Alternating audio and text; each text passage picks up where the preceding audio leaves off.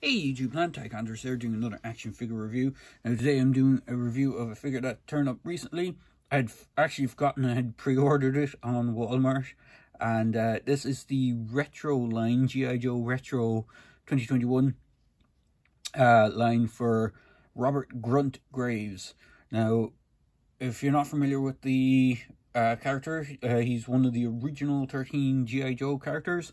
So the original 13 kind of characters comprised of Snake Eyes, Scarlet, it was Hawk, Grunt, Stalker, Zap, Flash, and I'm missing a whole bunch of the others, Rock and Roll, and who's the other ones? It's a Steeler, that's only 9, I'm missing at least 4. I can't remember the names of the other ones. Oh, Grand Slam was another. So that's 10. And the other 3 I can't remember off the top of my head. Some of them were actually vehicle drivers, and some of them were like single carded. Grunt here was one of the single carded figures. So here is the card art is a replication of the original card art for Grunt. So you can see he's in sort of running pose, holding a gun in one hand by the stock. Is that the right? Or by the, yeah, by the stock. And it just has a window packaging for the figure, and then just has Robert Grunt Graves on the name. So if I flip around the back of the box, so again you have the same sort of international packaging. So I'm assuming this is the same way that all the packaging is. So it has multilingual bio cards. So basically it just says Robert Graves role, infantry trooper, primary speciality infantry, secondary speciality is small arms, armor and artillery coordinator, birthplace Columbus, Ohio, familiar with all NATO and Warsaw Pact small arms as well as domestic civilian arms, a highly motivated systematic individual. Now, I'm pretty sure that his original file card was a bit more fleshed out than that, but this is just what we're getting. So, the other figures in this wave that they have showcased on the back is Cobra Commander. So, he's a slightly retool of one of the existing Cobra Commanders. Duke, which is a reuse of the Screaming Duke figure, which wasn't people's most go-to particular figure. I think it would have been nice if they had an alternate head in that package. I don't think it comes with an alternate head, to have like a neutral and the screaming head. Unfortunately, that's the way they did this one. Lady J, who I've been on the fence about picking up, because I think it's just a repack of the 50th anniversary one with maybe a slightly updated head, kind of similar how they did the Baroness. But after getting Scarlet in hand, which if you watch my reviews, you've seen I've reviewed her, I think I might try and track down Lady J. Stalker, who I have in the post, hopefully should be turning up at some point. There is the Cobra Officer and the Cobra Trooper. Now, I have a Cobra, one of the Cobras in the post, which I got from Walmart as well, which I'd forgotten I had ordered. And I think I have 1 or 2 else coming along at some point as well. Even though I didn't really want to army build the Cobra Troopers, because I have a ton of the 50th anniversary ones and the 25th anniversary ones. I don't really need an extra bunch of them, but having just one of the new ones, one of each of the new ones might be just as nice. But that's it mostly for the packaging. So flipping the box away, you'll see the figure. Now if I just move my camera down slightly, and I'm going to try and bring them up a little bit closer to the screen. I have him on his display stand. So he comes with a few accessories, one of which being this display stand with his name on it, and it's done with the Gi Joe logo, very similar to the one that came with Scarlet. He has quite a good few accessories now, one of which is attached to him in the packaging, which is his harness, which is already on him when you get him. He comes with a helmet. Now, I really hope they reuse this helmet again for some of the other figures. It looks like it's designed that it will have, at some point, have the visor. If I just bring in, this is my makeshift Grunt, because I never got the original 25th anniversary one. He was part of a 3-pack which was exclusive to, I think it was Target at the time. So this was my stand-in for that figure. He's just made of, I think it's breaker parts with some different harnesses and it's a Grand Slam head, but you can see the visor helmet. As far as I can tell, these visor helmets are different. It's a slightly bigger helmet. It does look like there will be a version of it with the visor.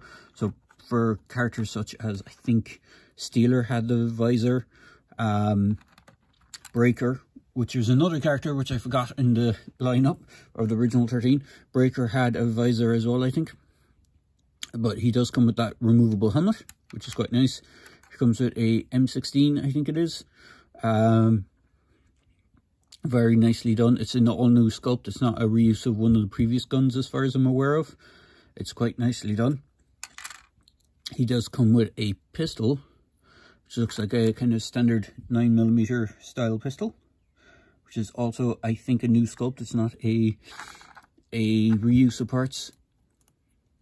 No, a lot of this figure is all new. In fact, actually, I think everything on this figure is all new, from what I can tell. Even the backpack. I never had the 25th anniversary one. I don't even think he came with a backpack, but this is an all new backpack sculpt. So it's nice to see that Hasbro have actually thrown out entire all new sculpting for this guy. Even the head is new. It's not a reuse of previous Grunt heads. The previous Grunt head was a reuse of the Flash head, which made it kind of interesting. But this guy has...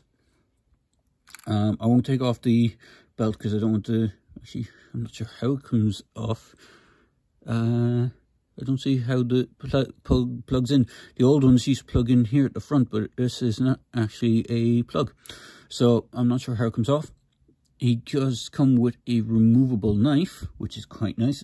It's quite small, but it does stick in on his web gear, which is really, really cool. Which is, again, why I hope they keep the tradition with this, using this body sculpt for the original 13, because most of the original 13 figures reuse this design body, and it's a really nicely designed body. I know, talking to friends of mine who have the Stalker figure, it uses this body as well.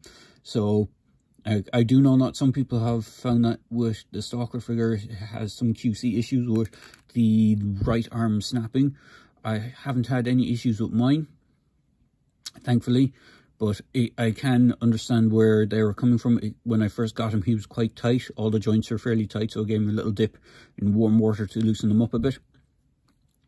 So he does have that web gear. As I said, I'm not sure even how it is removable. It doesn't appear to be, but articulation-wise, he's quite articulated. So his head is on a ball joint. You don't really get any up and down on it. It's more side to side. You get some up and down, but it's more a side to side. You get some tilt, but not much. His arms are on a swivel joint. You can swivel around and hinge out that much.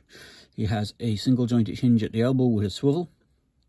He actually has wrist articulation in the sense that he has a hinge on the wrist, which is something that some of the earlier retro line figures didn't have. Scarlet doesn't have it, and Baroness doesn't have it, and I have a feeling the Duke that they put out doesn't have it either, because he's a reuse of the older Duke parts. He actually has an ab crunch, and what's interesting is he actually has a waist swivel as well, which is, again, something that some of the earlier figures don't have. So they have added in a whole bunch of extra articulation. His legs can kick forward, he can do splits that much. He has an upper thigh swivel, which is something that none of the previous 25th anniversary up to 50th had. It's a completely new leg design. He has double jointed knees.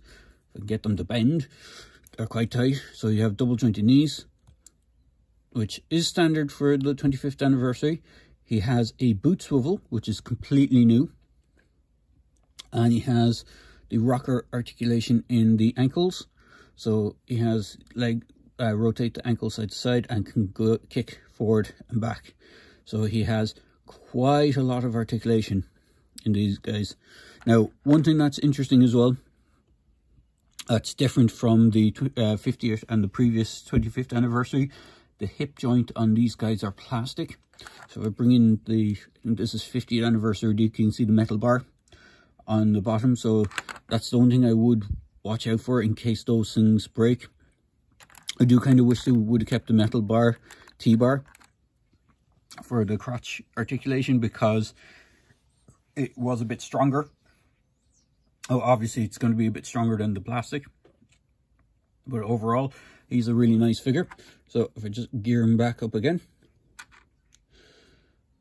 throw the helmet on, he can hold his rifle as well in both hands. I've had him in some nice two-handed poses with his gun. And just the hands are a little bit gummy, which is just perfect for this.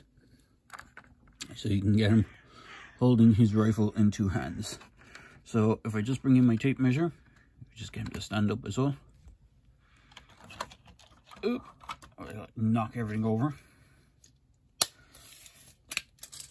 So you can see he just stand around the 4-inch mark. And if I bring in some of the previous figures, bring in the recently looked at Scarlet from the same line, the retro line, and bring in that Duke, and I knock everything over. He is in a quite nice dark olive drab as well, which is another thing I like. It's a darker olive drab than the previous sort of attempts at the original 13, which is this kind of style here. Unfortunately, my custom one's leg is a little loose, but you can see he stands quite nicely with your 25th anniversary figures or the 50th anniversary figures, depending on which ones you have. And then just for another size comparison, so I have him handy. Here he is next to the Hiya Toys Robocop. So Robocop stands a little bit taller than, not by much. And bring in one of the Spin Master Batman figures. This is Armored Batman. So Batman does stand quite nicely with him. And just if I have anything else handy that I can bring in, I should bring in a Cobra figure, which is the 50th anniversary version of Destro. I didn't pick up the retro line version because it's essentially a reuse of this figure, but Destro stands a good bit taller, which is true because Destro was a taller character. So overall, it's a really nice figure, and I do recommend picking him up. Now, I don't know if people want to buy multiples and try customizing them into the original 13 characters, because as I said, a lot of them reuse the same body. Even Snake Eyes used the same body, but all in black. So hopefully eventually they'll do like an original 13 set, or release them all individually, and you'll be able to pick them up, and it'll look quite nice all together. So there you go, guys. I hope you enjoyed this quick video review of the Grunt figure from the G Joe retro line. And as always in my videos, please feel free to like, comment, and subscribe to my channel. Cheers, guys.